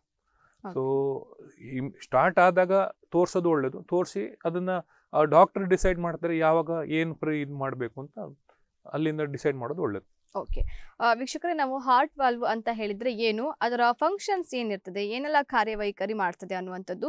ಸೊ ಅದೇ ರೀತಿ ಈ ತೊಂದರೆ ಇರುವವರಿಗೆ ಏನೆಲ್ಲ ಸಿಂಪ್ಟಮ್ಸ್ ಕಾಣಿಸಿಕೊಳ್ತದೆ ಮತ್ತೆ ಯಾವ ಕಾರಣದಿಂದ ಈ ತೊಂದರೆ ಕಾಣಿಸಿಕೊಳ್ತದೆ, ಸೊ ಇದ್ರ ಬಗ್ಗೆ ನಾವು ಡಿಸ್ಕಸ್ ಮಾಡಿದ್ವಿ. ಕಾರ್ಡಿಯಾಕ್ ವಾಲ್ವ್ ರಿಪ್ಲೇಸ್ಮೆಂಟ್ ಇದ್ರ ಬಗ್ಗೆ ನಾವು ಮಾತನಾಡ್ತಾ ಇದ್ವಿ. ಡಾಕ್ಟರ್, ಇದಕ್ಕೆ ಮೆಡಿಕಲ್ ಮ್ಯಾನೇಜ್ಮೆಂಟ್ ಏನಾದರೂ ಉಂಟಾ, ಮಾಡ್ಲಿಕ್ಕೆ ಆಗ್ತದಾ ಅಂತ? ಮೆಡಿಕಲ್ ಮ್ಯಾನೇಜ್ಮೆಂಟ್ ಆದರೆ ಈಗ ಸಿಂಪ್ಟಮ್ಸ್ ಪ್ರಕಾರ ಟ್ರೀಟ್ಮೆಂಟ್ ಸ್ಟಾರ್ಟ್ ಆಗ್ತದೆ. ಸೊ ಬೇಸಿಕಲಿ ಈಗ ನಾನು ಹೇಳಿದಾಗೆ ಮೈಲ್ಡ್, ಮಾಡ್ರೇಟ್, ಸಿವಿಯರ್. ಮೈಲ್ಡ್ ಮಾಡ್ರೇಟ್ಗೆ ನಾವು ಮೆಡಿಕಲಲ್ಲಿ ಮ್ಯಾನೇಜ್ಮೆಂಟಲ್ಲಿ ಟ್ರೀಟ್ ಮಾಡ್ಬೋದು. ಸೊ ಇನಿಷಿಯಲಿ ಏನು ಮಾಡಬೇಕಂದ್ರೆ ಈ ಲೈಫ್ ಸ್ಟೈಲ್ ಒಂದು ಸ್ವಲ್ಪ ಮಾಡಿಫೈ ಮಾಡಬೇಕಾಗ್ತದೆ. ಈ ಸ್ಮೋಕಿಂಗ್ ಇದ್ದವರು, ಸ್ಮೋಕಿಂಗ್ ಆಲ್ಕೋಹಾಲ್ ಇದ್ದವರು ಒಂದು ಸ್ವಲ್ಪ ಅದನ್ನು ಬಿಡಬೇಕಾಗ್ತದೆ. ನೆಕ್ಸ್ಟ್ ಒಂದು ಸ್ವಲ್ಪ ಹೆಲ್ದಿ ಡಯಟ್ಗೆ ಅಳವಡಿಸ್ಕೋಬೇಕಾಗ್ತದೆ. ಅದಾದಮೇಲೆ ನಾವು ಒಂದು ಸ್ವಲ್ಪ ಮೆಡಿಸಿನ್ಸ್ ಹಾಕ್ತೀವಿ. ಸೊ ಈಗ BP ಕಂಟ್ರೋಲ್ ಮಾಡಲಿಕ್ಕೆ ಮತ್ತು ಹಾರ್ಟ್ ರೇಟ್ ಕಂಟ್ರೋಲ್ ಮಾಡಲಿಕ್ಕೆ ನಾವು ಬೀಟಾ ಬ್ಲಾಕರ್ಸ್ ಅಂತ ಸ್ಟಾರ್ಟ್ ಮಾಡ್ತೀವಿ ಫಸ್ಟ್. ಸೊ ಹಾರ್ಟ್ ರೇಟ್ನ ಫಸ್ಟು ಅದನ್ನ ಕಂಟ್ರೋಲ್ ಮಾಡಲಿಕ್ಕೆ ಇದು ಒಳ್ಳೆ ಮೆಡಿಸಿನ್. ಸೊ ಹಾರ್ಟ್ ರೇಟ್ ಈಗ ತುಂಬ ಜಾಸ್ತಿ ಆದರೆ ನಾನು ಹೇಳಿದಾಗೆ ಎದೆ ಬಡಿತ ಜೋರಾಗ್ತದೆ, ಪಾಲ್ಪಿಟೇಷನ್ ಅಂತ ಹೇಳ್ತೀವಿ, ಅದನ್ನೆಲ್ಲ ಕಂಟ್ರೋಲ್ ಮಾಡಲಿಕ್ಕೆ ಫಸ್ಟ್ ಸ್ಟಾರ್ಟಿಂಗ್ ಮೆಡಿಕೇಶನ್ ಇದು. ಮತ್ತು ಈ ಹೈಪರ್ ಟೆನ್ಷನ್ ಇರೋರು ಅವರಿಗೆ ಈಗ ಅದನ್ನು ಕಂಟ್ರೋಲ್ ಮಾಡಲಿಕ್ಕೆ ಮೆಡಿಸಿನ್ಸ್ ಕೊಡ್ತೀವಿ. So usually beta blockers B P control ಮಾಡ್ತದೆ, ಅದರ ಜೊತೆಗೆ ACE ಇನ್ಹಿಬಿಟರ್ಸ್ ಅಂತ ಕೊಡ್ತೀವಿ. ಸೊ ಅದು ಬೀಟಾ ಬ್ಲಾಕರ್ ಜೊತೆ ಕೊಟ್ಟಾಗ ಹಾರ್ಟ್ ರೇಟ್ ಮತ್ತು ಬಿ ಪಿಗನ್ನ ಕಂಟ್ರೋಲ್ ಮಾಡಲಿಕ್ಕೆ ಆಗ್ತದೆ. ಸೊ ಇನಿಷಿಯಲ್ ಮ್ಯಾನೇಜ್ಮೆಂಟ್ ಈ 2 ಮೆಡಿಸಿನಲ್ಲಿ ಸ್ಟಾರ್ಟ್ ಮಾಡ್ತೀವಿ. ಸೊ ಸಿಮ್ಟಮ್ಸ್ ಸ್ವಲ್ಪ ಮಾಡ್ರೇಟಿವ್ ಬಂದಾಗ, ಸೊ ಕಾಲಲ್ಲಿ ಸ್ವೆಲ್ಲಿಂಗ್ ಏನಾದರೂ ಸ್ಟಾರ್ಟ್ ಆದರೆ, ಇಲ್ಲ ಶ್ವಾಸಕೋಶದಲ್ಲಿ ಏನಾದರೂ ನೀರು ತುಂಬಿಕೊಂಡ್ರೆ ಅಂಥವ್ರಿಗೆ ನಾವು ಡಯೂರಿಟಿಕ್ಸ್ ಅಂತ ಹೇಳ್ತೀವಿ, ಅದು ಸ್ಟಾರ್ಟ್ ಮಾಡ್ತೀವಿ. ಡಯೂರಿಟಿಕ್ಸ್ ಬೇಸಿಕಲಿ ಏನು ಮಾಡ್ತದೆ, ಎಕ್ಸ್ಟ್ರಾ ನೀರು ಎಲ್ಲೆಲ್ಲಿ ತುಂಬಿಕೊಂಡಿದೆ ಅದನ್ನು ಹೊರಗೆ ಹಾಕ್ತದೆ ಬಾಡಿಯಿಂದ. ಸೊ ಯೂಶ್ವಲಿ ಅದು ಯೂರಿನಿಂದ ಹೊರಗೆ ಪಾಸ್ ಮಾಡ್ತದೆ. ಸೊ ಈ ಮೆಡಿಸಿನ್ ಡಯೂರಿಟಿಕ್ ಅಂದರೆ ಅದು ಬೇಸಿಕಲಿ ಯೂರಿನಿಂದ ಹೊರಗೆ ನೀರನ್ನು ಹೊರಗೆ ಹಾಕುವಂಥ ಮೆಡಿಸಿನ್. ಸೊ ಇದರಿಂದ ಹಾರ್ಟ್ ಮೇಲೆ ಇರೋದಂಥ ಇಲ್ಲ ಲಂಗ್ಸ್ ಮೇಲೆ ಇರೋಂಥ ಪ್ರೆಷರ್ ಒಂದು ಸ್ವಲ್ಪ ಕಮ್ಮಿ ಆಗ್ತದೆ. ನೆಕ್ಸ್ಟ್ ಬರುವಂಥ ಮೆಡಿಸಿನ್ ವ್ಯಾಸೋಡೈಲೇಟರ್ಸ್ ಅಂತ. ಸೊ ಪೆರಿಫೆರಲ್ ವ್ಯಾಸೋಡೈಲೇಟರ್ ಅಂತ. ಸೊ ಇದು ಡೈಲೇಟ್ ಬ್ಲಡ್ ವೆಸಲ್ನ ದಪ್ಪ ಒಂದು ಸ್ವಲ್ಪ ಡೈಲೇಟ್ ಮಾಡ್ತೇವೆ, ಓಪನ್ ಮಾಡ್ತದೆ. ಸೊ ಎಕ್ಸ್ಟ್ರಾ ಇದು ಬ್ಲಡ್ ಹೋಗ್ತದೆ. ಸೊ ಇದೆಲ್ಲ ಸ್ಟಾರ್ಟಿಂಗಲ್ಲಿ ಮಾಡುವಂಥ ಇದು ಟ್ರೀಟ್ಮೆಂಟ್. ಸೊ ಸಮ್ಟೈಮ್ಸ್ ಅದು ಸಿವಿಯರ್ಗೆ ಹೋದಾಗ ದ್ಯಾಟ್ ಟೈಮ್ ವಿ ಸೆ ಸರ್ಜರಿ ಮಾಡಬೇಕು ಅಂತ ಹೇಳ್ತೀವಿ. ಇದು ಮಾತ್ರೆಯಲ್ಲೇ ಕಮ್ಮಿ ಆಗುವಂಥ ಕಾಯಿಲೆ ಅಲ್ಲ. ಸೊ ಬೇಸಿಕಲಿ ಸ್ವಲ್ಪ ಪ್ರೊಲಾಂಗ್ ಮಾಡಲಿಕ್ಕೆ ಎಲ್ಲಿ ನಾವು ಸಿವಿಯರಿಟಿ ಒಂದು ಲೆವೆಲ್ಗೆ ರೀಚ್ ಆದಾಗ ಮಾಡುವಂಥ ನೆಕ್ಸ್ಟ್ ಈಗ ಸರ್ಜರಿ ಅಂತ ಹೇಳ್ತೀವಲ್ಲ, ಸಿವಿಯರ್ ಆದಾಗ ಮಾತ್ರ ಸರ್ಜರಿ ಮಾಡೋದು. ಸೊ ಮೈಲ್ಡ್ ಟು ಮಾಡ್ರೇಟ್ ಇದ್ದರೆ ಹಾಗೆ ಮೆಡಿಸಿನಲ್ಲಿ ಸ್ವಲ್ಪ ಟೈಮ್ ಪ್ರೊಲಾಂಗ್ ಮಾಡ್ಬೋದು. ಓಕೆ ಡಾಕ್ಟರ್, ಸರ್ಜರಿ ಬಗ್ಗೆ ಮಾತಾಡಿದ್ರಿ ಸರ್, ಅದು ಯಾವಾಗ ಸರ್ಜರಿ ಬೇಕಾಗ್ತದೆ ಅಂತ ಹೇಳಿದ್ರಿ ಸರ್, ಅದ್ರ ಬಗ್ಗೆ ಡೀಟೇಲ್ ಆಗಿ ಹೇಳ್ಬೋದು? ಸರ್ಜರಿ ಅಂದರೆ ಈಗ ನಾವು ಮೊದಲು ಮಾಡ್ತೇವೆ ಕನ್ವೆನ್ಷನಲ್. ಈಗ ನಾವು ಚಿತ್ರದಲ್ಲಿ ನೋಡ್ತಿದ್ವಿ, ಫಸ್ಟ್ ನೋಡೋ ಚಿತ್ರ ಕನ್ವೆನ್ಷನಲ್. ಇದರಲ್ಲಿ ನಾವು ಎದೆಯ ಮುಂದ್ಗಡೆ ಭಾಗದಲ್ಲಿ ಒಂದು 25 ಸೆಂಟಿಮೀಟರ್ ಅಷ್ಟು ದೊಡ್ಡ ಗಾಯ ಮಾಡಿ ಸ್ಟರ್ನಮ್ ಅಂತ ಬೋನಲ್ಲಿ ನಾವು ಕಟ್ ಮಾಡ್ತೀವಿ. ಕಟ್ ಮಾಡಿ ಒಳಗೆ ಹೋಗಿ ಹಾರ್ಟ್ನಲ್ಲಿ ಮಾಡುವಂಥ ಸರ್ಜರಿ. ಈ ಸರ್ಜರಿಗಳೆಲ್ಲ ಓಪನ್ ಹಾರ್ಟ್. ಸೊ ಈ ಹಾರ್ಟನ್ನು ಸ್ಟಾಪ್ ಮಾಡಿ ಮಾಡುವಂಥ ಸರ್ಜರಿಗಳು, ವಾಲ್ ರೀಪ್ಲೇಸ್ಮೆಂಟ್ ಎಲ್ಲ. ಸೊ ಈ ಹಾರ್ಟನ್ನು ಸ್ಟಾಪ್ ಮಾಡುವಾಗ ನಾವೊಂದು ಹಾರ್ಟ್ ಲಂಗ್ ಮಿಷಿನ್ ಅಂತ ಒಂದು ಮಿಷಿನ್ ಇದೆ. ಸೊ ಅದಲ್ಲಿ ನಾವು ಪೇಷಂಟ್ನ ಆ ಮಿಷಿನ್ ಮೇಲೆ ಹಾಕ್ತೀವಿ. ಸೊ ಅವನ ಹಾರ್ಟ್ ಮತ್ತು ಲಂಗ್ಸಿದ ಫಂಕ್ಷನ್ನ ಆ ಮಿಷಿನ್ ಇದು ಲಂಗ್ಸ್ ಮತ್ತು ಹಾರ್ಟ್ ಥರ ವರ್ಕ್ ಮಾಡ್ತದೆ. ಸೊ ಆಪ್ರೇಷನ್ ಮಾಡೋ ತನಕ ಹಾರ್ಟು ಫಂಕ್ಷನ್ ಸ್ಟಾಪ್ ಆಗಿ, ಸೊ ಆ ಮಿಷಿನಿಂದ ಹಾರ್ಟಿಗೆ ಬೇಕಾದಂಥ ಬ್ಲಡ್ ಮತ್ತು ಆಕ್ಸಿಜನೇಷನ್ ಆ ಮಿಷಿನ್ ಕೊಡ್ತದೆ. So once heart wall replace ಆಗಿದೆ, ಅದಾದಮೇಲೆ ನಾವು ಆ ಮಿಷಿನಿಂದ ತೆಗೆದು ಪೇಷಂಟ್ ಇದು ಮಾಡ್ತೀವಿ. ಸೊ ಈ ಯೂಶ್ವಲ್ ಆಗಿ ಮಾಡುವಂಥ ಸರ್ಜರಿ ಕನ್ವೆನ್ಷನಲ್ ಅಂತ. So median ಸ್ಟರ್ನಾಟಮಿ. ಸೊ 25 ಸೆಂಟಿಮೀಟರ್ದು ಒಂದು ಇನ್ಸೆಷನ್ ಬರ್ತದೆ. ಸೊ ಎಲ್ಲ ಕಡೆ ಮೋಸ್ಟ್ ಆಫ್ ದ ಸೆಂಟರ್ಸಲ್ಲಿ ಹೀಗೆ ಮಾಡುವಂಥ ಇದು ಸರ್ಜರಿ. ಆದರೆ ಈಗ ಅಡ್ವಾನ್ಸ್ ಆಗಿ ನಾವು ಮಾಡ್ತಾ ಇದ್ದೀವಿ, ಅದು ಮಿನಿಮಲ್ ಇನ್ವೇಸಿವ್ ಕಾರ್ಡಿಯಾಕ್ ಸರ್ಜರಿ ಅಂತ. ಸೊ ಸಣ್ಣ ಇನ್ಸೆಷನ್ ಅಂದರೆ ಈಗ ಮಿನಿಮಲ್ ಇನ್ವೇಸಿವ್ ಸಣ್ಣ ಇನ್ಸೆಷನ್ ಮಾಡಿ ಅದಲ್ಲಿ ಈ ವಾಲ್ ರೀಪ್ಲೇಸ್ಮೆಂಟ್ ಕೂಡ ಮಾಡ್ಬೋದು. ಸೊ ಅಯೋಟಿಕ್ ವಾಲ್ ರೀಪ್ಲೇಸ್ಮೆಂಟ್ ಈ ನೆಕ್ಸ್ಟ್ ಎರಡು ಚಿತ್ರ ನೋಡುವಾಗ ನೀವು ನೋಡ್ತೀರಾ, ಅದು ಅಯೋಟಿಕ್ ವಾಲ್ ರೀಪ್ಲೇಸ್ ಮಾಡಲಿಕ್ಕೆ ಸೊ ಹೆಮಿಸ್ಟರ್ನಾಟಮಿ ಅರ್ಧ ಓಪನ್ ಮಾಡಿ ಅದು ಮಾಡುವಂಥ ಸಮಸ್ಯೆಗಳು, ಅಂದರೆ ಅರ್ಧ ಓಪನ್ ಮಾಡಿ ಮಾಡ್ತೀವಿ, ಅದು ಸರ್ಜರಿ. ಮತ್ತೆ ಇನ್ನೊಂದು ರೈಟ್ ಸೈಡ್ ತೊರಕಾಟಮಿ ಮಾಡಿ ಮೈಟ್ರಲ್ ವಾಲ್ ರೀಪ್ಲೇಸ್ಮೆಂಟ್ ಮಾಡಲಿಕ್ಕೆ ಆಗ್ತದೆ. ಸೊ ಆದಷ್ಟು ಸಣ್ಣ ಇನ್ಸಿಷನಲ್ಲಿ ಮಾಡುವಂಥ ಸಮಸ್ಯೆ ಇದು ಸರ್ಜರಿಗಳು. ಸೊ ಅಡ್ವಾಂಟೇಜ್ ಏನಂದರೆ ಈಗ ಮೀಡಿಯಮ್ ಸ್ಟರ್ನಾಟಮಿ ಅಂದರೆ ದೊಡ್ಡ ಇನ್ಸಿಷನ್ ಮಾಡೋದಲ್ಲಿ ಸ್ವಲ್ಪ ಟೈಮ್ ಅಂದರೆ 5-6 ಡೇಸ್ ಹಾಸ್ಪಿಟಲ್ ಸ್ಟೇ ಆಗ್ತದೆ. ಬಟ್ ಇದರಲ್ಲಿ ಪೇನ್ ಕೂಡ ಕಮ್ಮಿ ಇರ್ತದೆ. ಸಣ್ಣ ಆಪ್ರೇಷನ್ ಮಾಡೋದಲ್ಲಿ ಪೇನ್ ಕಮ್ಮಿ ಇರ್ತದೆ. ಅರ್ಲಿ ಮೊಬಿಲೈಸೇಷನ್ ಮಾಡ್ಬೋದು, ಅರ್ಲಿ ವರ್ಕ್ಗೆ ಕಣ್ಣಿಂದ ಮಾಡಿ ಹೋಗ್ಬೋದು. So ವಾಲಲ್ಲಿ different types of wall ಇದೆ. 2 ಟೈಪ್ ವಾಲ್ಗಳು ಬರ್ತದೆ. ಒಂದು ಮೆಕ್ಯಾನಿಕಲ್ ವಾಲ್, ಒಂದು ಬಯೋಪ್ರಾಸ್ಥೆಟಿಕ್ ವಾಲ್ ಅಂತ. ಅಲ್ಲಿ ಚಿತ್ರದಲ್ಲಿ ನೋಡಿ 2 ಟೈಪ್ ವಾಲ್ಗಳಿದೆ. ರೈಟ್ ಸೈಡಲ್ಲಿ ಇರೋದು ಬಯೋಪ್ರಾಸ್ಥೆಟಿಕ್, ಲೆಫ್ಟ್ ಸೈಡಲ್ಲಿ ಇರೋದು ಮೆಕ್ಯಾನಿಕಲ್ ವಾಲ್. ಮೆಕ್ಯಾನಿಕಲ್ ವಾಲ್ ಅಂದರೆ ಅದು ಐದರ್ ಪ್ಲಾಸ್ಟಿಕ್, ಕಾರ್ಬನ್ ಇಲ್ಲ ಮೆಟಲಿಂದ ಮಾಡುವಂಥ ವಾಲ್. ಅದರಲ್ಲಿ 2 ಲೀಫ್ಲೆಟ್ಗಳಿದೆ ನೋಡಿ, ಅದು ಮಧ್ಯದಲ್ಲಿ ಹಿಂಜ್ ಅಂತ ಹೇಳ್ತೀವಿ, 2 ಲೀಫ್ಲೆಟ್, ಅದು ಓಪನ್ ಕ್ಲೋಸ್ ಆಗ್ತಾ ಇರ್ತದೆ. ನೆಕ್ಸ್ಟ್ ಇನ್ನೊಂದು ಚಿತ್ರದಲ್ಲಿ ಇರೋದು ಬಯೋಪ್ರಾಸ್ಥೆಟಿಕ್. ಬಯೋಪ್ರಾಸ್ಥೆಟಿಕ್ ಅಂದರೆ ಅದು ಅನಿಮಲ್ ಟಿಶ್ಯೂ, ಯೂಶಲಿ ಪೋರ್ಸೈನ್ ಇಲ್ಲ ಬೋವೈನ್ ಅಂತ, ಇಲ್ಲ ಪಿಗ್ ಇಲ್ಲ ಕೌವಿಂದ ಪೆರಿಕಾರ್ಡಿಯಂ ತೆಗೆದು ಮಾಡುವಂಥ ಇದು ವಾಲ್ಗಳು.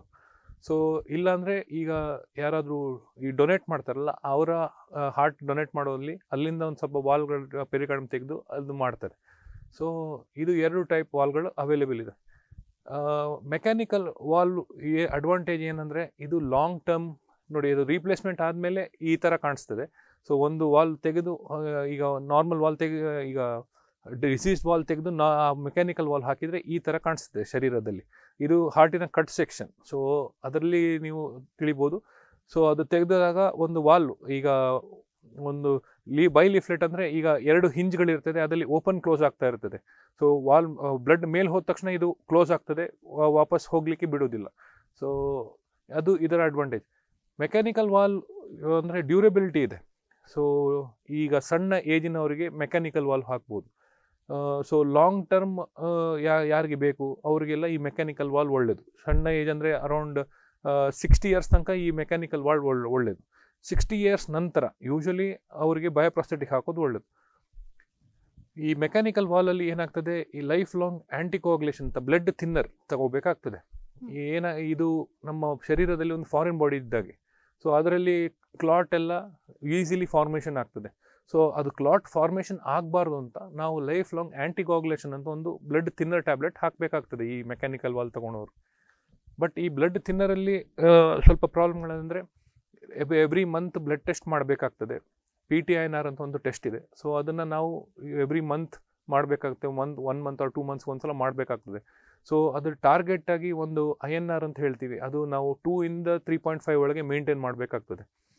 ಈ 2 ಇಂದ ಕೆಳಗಡೆ ಬಂದರೆ ಬ್ಲಡ್ ದಪ್ಪ ಆಗ್ತದೆ, ಕ್ಲಾಟ್ ಆಗಲಿಕ್ಕೆ ಚಾನ್ಸಸ್ ಜಾಸ್ತಿ. 3.5 ಇಂದ ಹೆಚ್ಚು ಇಲ್ಲ 10 ತನಕನೂ ಹೋಗಿದೆ. ಸೊ ಅಂಥದ್ರಲ್ಲಿ ಏನಾಗ್ತದೆ, ಬ್ಲೀಡಿಂಗ್ ಆಗ್ತದೆ. ಎಲ್ಲಿ ಬ್ಲೀಡ್ ಆಗ್ತದೆ ಹೇಳಲಿಕ್ಕೆ ಆಗೋದಿಲ್ಲ. ಸೊ ಎನಿ ಈಗ ಬ್ರೈನಲ್ಲಿ ಬ್ಲೀಡ್ ಆಗ್ಬೋದು, ಇಲ್ಲ ಮಸಲ್ನಲ್ಲಿ ಬ್ಲೀಡ್ ಆಗ್ಬೋದು. ಸೊ ಆ ರೇಂಜನ್ನು ನಾವು ಮೇಂಟೈನ್ ಮಾಡಬೇಕಾಗ್ತದೆ. ಸೊ ಈ ಮೆಕ್ಯಾನಿಕಲ್ ವಾಲ್ ಪ್ರಾಬ್ಲಮ್ ಅಂದರೆ ಈ ಬ್ಲಡ್ ಥಿನ್ನರ್ನ ಮಾಡಿ ಬ್ಲಡ್ ಟೆಸ್ಟ್ ಎಲ್ಲ ಮಾಡಿ ಇದು ರೆಗ್ಯುಲರ್ ಮಾನಿಟರಿಂಗ್ ಮಾಡ್ತಾ ಇರಬೇಕಾಗ್ತದೆ. ಬಟ್ ಡ್ಯೂರಬಿಲಿಟಿ ನೋಡ್ಲಿಕ್ಕೆ ಹೋದರೆ ಮೆಕ್ಯಾನಿಕಲ್ ವಾಲ್ ಸಣ್ಣ ಏಜಿನವರಿಗೆ ಬೆಸ್ಟ್ ವಾಲ್. ಅದು ಹಾಗೆ ಬಯೋಪ್ರಾಸ್ಥೆಟಿಕಲ್ಲಿ ಏನಂದರೆ ಫಸ್ಟ್ 3 ಮಂತ್ಸ್ ಮಾತ್ರ ಈ ಬ್ಲಡ್ ಥಿನ್ನರ್ ತೊಗೋಬೇಕು. ಅದಾದ ನಂತರ ಇದು ಆ್ಯಂಟಿಕೋಗ್ಯುಲೇಷನ್ ನೆಸೆಸಿಟಿ ಇಲ್ಲ. ಬಟ್ ಬಯೋಪ್ರಾಸ್ಥೆಟಿಕ್ ಪ್ರಾಬ್ಲಮ್ ಏನಂದರೆ ಅದು ಡ್ಯೂರೇಷನ್. ಸೊ 10 to 15 ಇಯರ್ಸ್ ಬಾಳಿಕೆ ಬರ್ತದೆ. ಅದಾದಮೇಲೆ ಡಿಜನರೇಟ್ ಆಗ್ತದೆ. ಯೂಶ್ವಲಿ 65 ನಂತರ ಇರೋರಿಗೆ ಇಂಡಿಯನ್ ಲೈಫ್ ಎಕ್ಸ್ಪೆಕ್ಟೆನ್ಸಿ ಅರೌಂಡ್ 80 ಅಂತ ಹೇಳಿದ್ರೂ 65 ಇಂದ 15 ಇಯರ್ಸ್ ಅಂತ ಕ್ಯಾಲ್ಕುಲೇಟ್ ಮಾಡಿದ್ರೆ 8 ಇಯರ್ಸ್ ತನಕ ಬರ್ತದೆ. ಸೊ ಅಂಥವ್ರಿಗೆ ಈ ವಾಲ್ ಬೆಸ್ಟ್. ಸೊ ಇದು ಡಿಜನರೇಟ್ ಆದ್ರೂ ಲೈಫ್ ಎಕ್ಸ್ಪೆಕ್ಟೆನ್ಸಿ ಅರೌಂಡ್ 80. ಸೊ ಅವರಿಗೆ ಈ ವಾಲ್ ಅರೌಂಡ್ 15 ಇಯರ್ಸ್ ಬರ್ತದೆ ಅಂತ.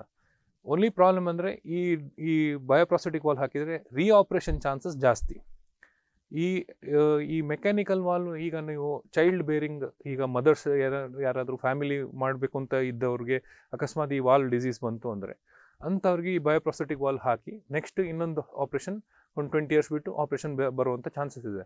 ಯಾಕಂದರೆ ಈ ಬ್ಲಡ್ ಥಿನ್ನರಲ್ಲಿ ಟೆರಟೋಜೆನಿಕ್, ಮಕ್ಕಳಿಗೆ ಹುಟ್ಟೋ ಮಗುಗೆ ಏನಾದರೂ ಎಫೆಕ್ಟ್ ಆಗುವಂಥ ಚಾನ್ಸಸ್ ಜಾಸ್ತಿ, ಮಿಸ್ಕ್ಯಾರೇಜಸ್ ಎಲ್ಲ ಆಗುವಂಥ ಚಾನ್ಸಸ್ ಜಾಸ್ತಿ. ಸೊ ಅದಕ್ಕೋಸ್ಕರ ಈ ಚೈಲ್ಡ್ ಬೇರಿಂಗ್ ಏಜ್ ಗ್ರೂಪ್ ಅವ್ರಿಗೆ ಈ ಬಯೋಪ್ರಾಸ್ಥೆಟಿಕ್ ವಾಲ್ ಹಾಕ್ಬೋದು.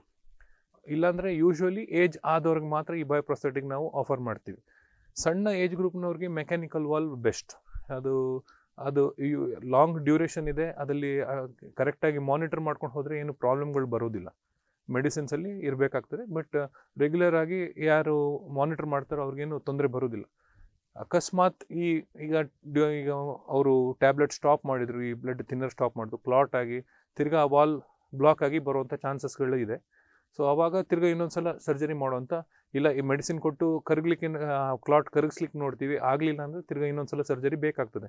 But usually if they are maintaining, ಅದು ಟ್ಯಾಬ್ಲೆಟ್ ತೊಗೊಂಡು ಮೇಂಟೈನ್ ಮಾಡಿದರೆ ಏನು ಪ್ರಾಬ್ಲಮ್ ಬರೋದಿಲ್ಲ. ಓಕೆ ಡಾಕ್ಟರ್, ಈಗ ಸೆಕೆಂಡ್ ಟೈಮ್ ಸರ್ಜರಿ ಮಾಡಿದಾಗ ಕ್ಲಿಯರ್ ಆಗ್ತದ, ಗುಣ ಆಗ್ತದ? ಸೆಕೆಂಡ್ ಟೈಮ್ ಈಗ it is a complicated surgery. ಈಗ ಫಸ್ಟ್ ಟೈಮ್ ಮಾಡುವಾಗ ಅಷ್ಟು ಕಾಂಪ್ಲಿಕೇಶನ್ ಕಮ್ಮಿ. ಸೊ 2% ರಿಸ್ಕ್ ಇರ್ತದೆ. ಬಟ್ ಸೆಕೆಂಡ್ ಟೈಮ್ ಮಾಡುವಾಗ ರಿಸ್ಕ್ ಇನ್ಕ್ರೀಸಸ್. ಯಾಕಂದರೆ ಆ ಟಿಶ್ಯೂಗಳೆಲ್ಲ ಗಟ್ಟಿಯಾಗಿ ಹೋಗ್ತದೆ. ಬಟ್ ಮಾಡ್ಲಿಕ್ಕೆ ಆಗೋದಿಲ್ಲ ಅಂತಲ್ಲ, ಬ್ಲಾಕ್ ಆದರೆ ರೀಪ್ಲೇಸ್ ಮಾಡಲೇಬೇಕಾಗ್ತದೆ. ಸೊ ಅದು ಈಗ ಇರುವಂಥ ಸಮಸ್ಯೆ. ಕರೆಕ್ಟಾಗಿ ಮೇಂಟೈನ್ ಮಾಡ್ಕೊಂಡು ಹೋದರೆ ಏನು ಪ್ರಾಬ್ಲಮ್ ಬರಬಾರ್ದು. ಈ ಮೇಂಟೈನ್ ಮಾಡದಿರೋರು ಈಗ ಸ್ವಲ್ಪ ಜನ ನಿರ್ಲಕ್ಷ್ಯ ಮಾಡ್ತಾರೆ, ಟ್ಯಾಬ್ಲೆಟ್ ತಗೊಳೋದಿಲ್ಲ, ಹಾಗೆ ಬಿಟ್ಟಾಗ ಈ ಪ್ರಾಬ್ಲಮ್ಗಳು ಬರೋದು ಜಾಸ್ತಿ. ಓಕೆ ಡಾಕ್ಟರ್, ಈಗ ಸರ್ಜರಿ ಇಲ್ಲದೆ ಟ್ರೀಟ್ಮೆಂಟ್ ಏನಾದರೂ ಕೊಡ್ಲಿಕ್ಕೆ ಆಪ್ಷನ್ಸ್ ಉಂಟಾ ಫ್ಯೂಚರ್ ಟ್ರೀಟ್ಮೆಂಟ್? ಸರ್ಜರಿ ಅಂದರೆ ಈಗ ನಮ್ಮಲ್ಲಿ ನಾವು ಟ್ಯಾವರ್ ಅಂತ ಹೇಳ್ತೀವಿ. ಟ್ಯಾವರ್ ಅಂದರೆ ಟ್ರಾನ್ಸ್ಕ್ಯಾಥೆಟರ್ ಅಯೋಟಿಕ್ ವಾಲ್ ರೀಪ್ಲೇಸ್ಮೆಂಟ್ ಅಂತ. ಈಗ ನೀವು ಚಿತ್ರದಲ್ಲಿ ನೋಡ್ತಾ ಇದ್ದೀರಾ. ಸೊ ಸರ್ಜರಿ ಇಲ್ಲಿ ನಮ್ಮ ಮಣಿಪಾಲ್ ಆಸ್ಪತ್ರೆಯಲ್ಲಿ ಈ ಫೆಸಿಲಿಟಿ ಅವೈಲೇಬಲ್ ಇದೆ. ಸೊ ಇದು ನಾವು ಏಜ್ ಆದವ್ರಿಗೆ ಅಂದರೆ ಅಬೌವ್ 70-80 ಇಯರ್ಸ್ ಅಂಥ ಪೇಷಂಟ್ಗಳು ಏನಾದರೂ ಬಂದರೆ ಅವರಿಗೆ ಇದು ಆಫರ್ ಮಾಡ್ಬೋದು. ಈಗ ಸರ್ಜರಿಗೆ ಅನಸ್ತೀಶಿಯಾ ಕೊಡಲಿಕ್ಕೆ ಆಗದೇ ಇರೋಂಥ ಪೇಷಂಟ್ಗಳು, ಶ್ವಾಸಕೋಶದಲ್ಲಿ ಏನಾದರೂ ತೊಂದರೆ ಇದೆ, COPD ಇಲ್ಲ ಅಸ್ತಮಾ ಅಂತ ಇದೆ, ಅವರು ಅನಸ್ತೀಶಿಯಾ ಕೊಡಲಿಕ್ಕೆ ಆಗದಿರೋರು, ಅಂಥವರಿಗೆ ಈ ಟ್ರೀಟ್ಮೆಂಟ್ ಬೆಸ್ಟ್. ಇದರಲ್ಲಿ ನಾವು ಏನು ಮಾಡ್ತೀವಿ, ಇದು ಆ್ಯಂಜಿಯೋಗ್ರಾಮ್ ಮಾಡೋ ಥರನೇ ಇದರಲ್ಲಿ ಕೂಡ ಹಾಗೆ ಒಂದು ಸಣ್ಣ ಓಪನಿಂಗ್ ಮಾಡಿ ಅದರಿಂದ ಈ ಕೆಥೆಟರ್ನ ನಾವು ಹಾರ್ಟ್ ತನಕ ತಗೊಂಡು ಹೋಗ್ತೀವಿ. ಸೊ ವಾಲ್ ಥ್ರೂ ಹೋಗಿ ಅದನ್ನು ನಾವು ವಾಲ್ ಇಂದ ಒಳಗಡೆ ಇಂಪ್ಲಾಂಟ್ ಮಾಡ್ತೀವಿ, ಇನ್ನೊಂದು ವಾಲ್ ಟ್ರಾನ್ಸ್ ಕೆಥೆಟರ್ ಅಂತ. ಸೊ ಅದು ಒಂದು ಸೈಡಿಂದನೂ ಹಾಕ್ಬೋದು, ಮೇಲೆ ಇದು ನಮ್ಮ ಸೊಂಟದಿಂದ ಕೂಡ ಅಲ್ಲಿಗೆ ತಗೊಂಡು ಹೋಗಿ ಹಾಕೋ. ಯೂಶ್ವಲಿ ನಾವು ಗ್ರಾಯಿನ್ ಇನ್ಸೆಷನ್ ಹಾಕಿ ಮಾಡುವಂಥ ಸರ್ಜರಿಗಳೆಲ್ಲ, ಬಟ್ ಇದ್ರ ಕಾಸ್ಟ್ ಸ್ವಲ್ಪ ಎಕ್ಸ್ಪೆನ್ಸಿವ್ ಇದೆ. ಎಲ್ಲರಿಗೂ ಇದು ಮಾಡಲಿಕ್ಕೆ ಆಗೋದಿಲ್ಲ. ಅಂದರೆ ಈ ಪ್ರೊಸೀಜರ್ ಯೂಶ್ವಲಿ ನಾನು ಹೇಳಿದ್ನಲ್ಲ, ತುಂಬ ಏಜ್ ಆದವ್ರಿಗೆ, ಯಾರು ಸರ್ಜರಿಗೆ ಫಿಟ್ ಇಲ್ಲ ಅಂಥವ್ರಿಗೆ ಮಾಡುವಂಥ ಇದು ಸರ್ಜರಿ.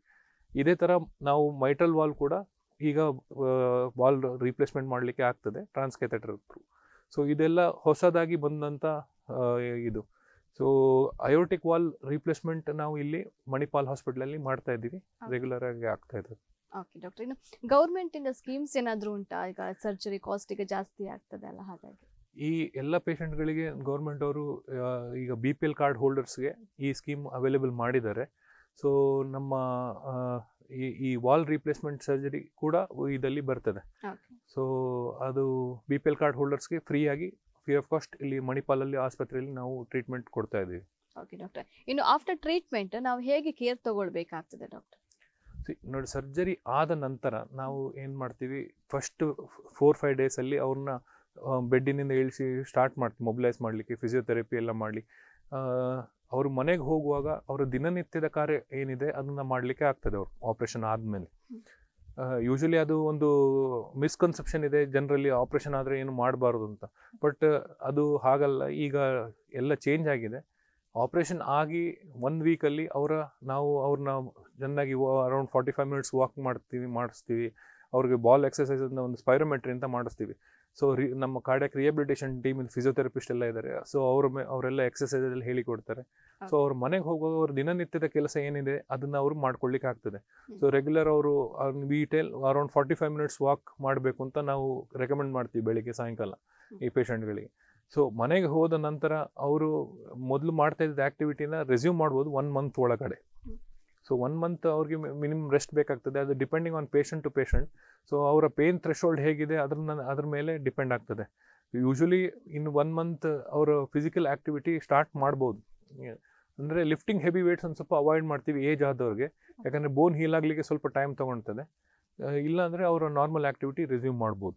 ಓಕೆ, ಎಷ್ಟು ಟೈಮ್ ರೆಸ್ಟ್ ಮಾಡಬೇಕಾಗ್ತದೆ?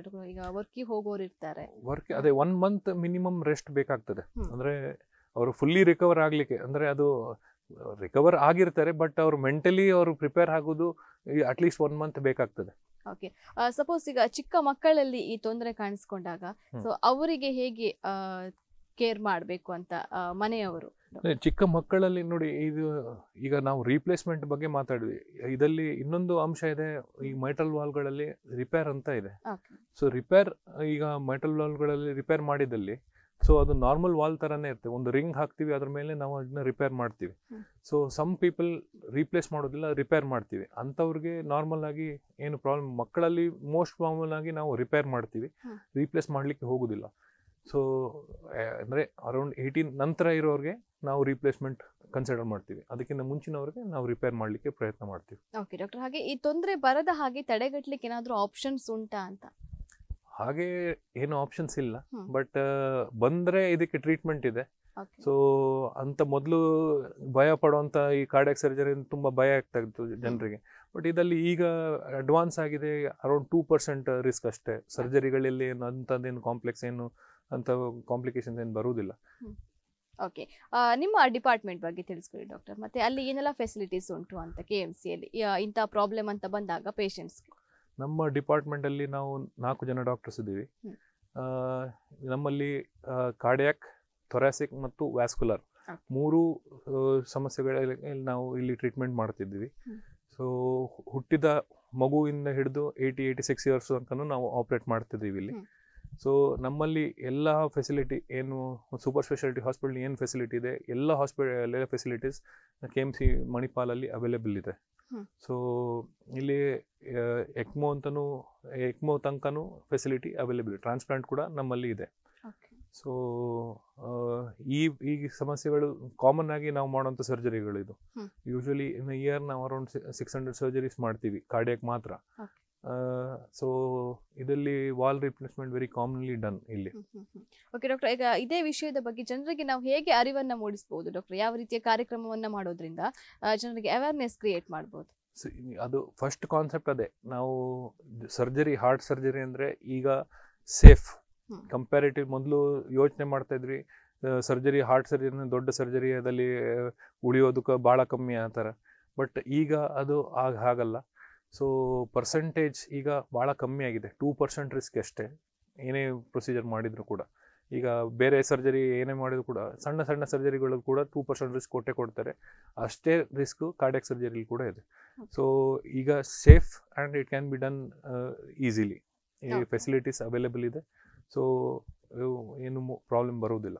ಓಕೆ, ಇತ್ತೀಚಿನ ದಿನಗಳಲ್ಲಿ ಜನರು ಸರ್ಜರಿಗೆ ಒಪ್ಕೊಳ್ತಾರೆ ಡಾಕ್ಟರ್. ಸೊ ಸರ್ಜರಿ ಮಾಡ್ಬೇಕಂತ ಬಂದಾಗ ಕೆಲವರು ಹೇಳ್ತಾರೆ ಬೇಡ, ತುಂಬಾ ರಿಸ್ಕ್ ಅಂತ ಹೇಳ್ತಾರೆ. ಏನಾದ್ರೂ ಸೈಡ್ ಎಫೆಕ್ಟ್ ಉಂಟಾ? ಇದು ಈಗ ನಾವು ಬ್ರಿಡ್ಜ್ ಮಾಡ್ಬೇಕಷ್ಟೇ. ಸೊ ಮೊದಲು ಏನ್ ಮಾಡ್ತೇವೆ, ಮೊದಲಿನ ಟೈಮ್ ಬೇರೆ. ಮೊದಲು ಇಷ್ಟೊಂದು ರಿಸೋರ್ಸಸ್ ಇರಲಿಲ್ಲ, ಈ ಫೆಸಿಲಿಟೀಸ್ ಇರಲಿಲ್ಲ. ಈಗ ಮೊದಲಾದ್ರೆ ಒಂದು ಮೆಡ್ರಾಸ್ ಅಂತ ದೊಡ್ಡ ಮೆಟ್ರೋಪಾಲಿಟನ್ ಸಿಟಿಗೆ ಹೋಗ್ಬೇಕಾಗ್ತಾ ಇತ್ತು ಈ ಸರ್ಜರಿ ಮಾಡ್ಲಿಕ್ಕೆ. ಈ ಹಳ್ಳಿಯಲ್ಲಿ ಇರೋರಿಗೆಲ್ಲ ಬಹಳ ಕಷ್ಟ ಇದೆಲ್ಲ ಫೆಸಿಲಿಟೀಸ್ ಸಿಗೋದು. ಬಟ್ ಈಗ ಎಲ್ಲ ಒಂದು ಮೇಜರ್ ಹಾಸ್ಪಿಟಲ್ಸ್, ನಮ್ಮ KMC ಮಣಿಪಾಲ್ ಅಂತ ಮೇಜರ್ ಮಲ್ಟಿ ಸ್ಪೆಷಾಲಿಟಿ ಹಾಸ್ಪಿಟಲ್ಗಳಲ್ಲಿ ಈ ಸರ್ಜರಿಗಳೆಲ್ಲ ಅವೈಲೇಬಲ್ ಇದೆ. ಸೊ ಅದಕ್ಕೋಸ್ಕರ ಈಗ ಎಲ್ಲ ಕಡೆ ಅವೈಲೇಬಲ್ ಇರೋ ಕಾರಣ ಈ ಫೆಸಿಲಿಟಿನ ತಗೊಳೋದು ಒಳ್ಳೇದು.